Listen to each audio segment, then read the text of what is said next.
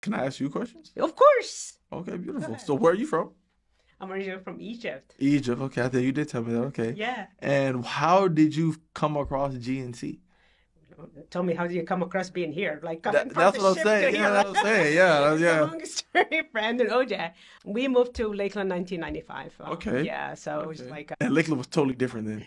completely. I started coming to the States when I was 18 years old. So I worked McDonald's. I didn't even speak any Oh, English. okay, I mean, come okay. on. I did not. Yes. Yeah, I was like, and it's just like, it was a challenge. And working in restaurants, working here and there. And then I went back home. My husband and I got married in Egypt. We Yeah. moved here to the States and stayed in Tampa with family and my brothers and stuff. And then we were looking for something to do. So 1995, my husband and I found our first gas station. So we opened it.